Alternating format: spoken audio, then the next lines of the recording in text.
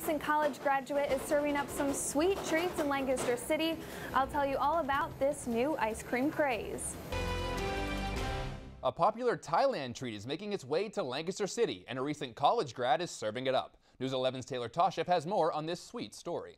The biggest thing I think is the experience of it, and life is made up of experiences, and dessert can be one just as anything else. This new dessert experience has made its way from Thailand and landed a spot in downtown Lancaster at Rolled Cold Creamery. The owner, Thank you. A recent college graduate who was ready to hit the ground running. Business is definitely something that's a big part of my life, and I enjoy the struggle of starting something, the journey of starting something, and it's the experience of it.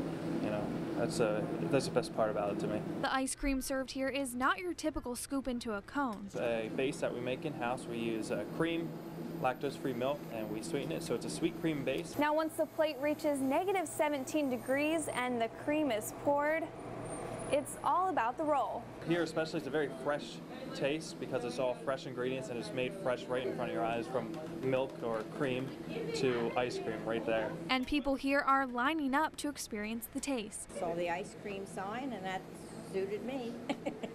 So it tastes very good. It's very cold and very good. Looking forward to devouring it. It must be the fresh cream. Yeah, that's what I would say. With over 20 different flavors and toppings, the variety is endless.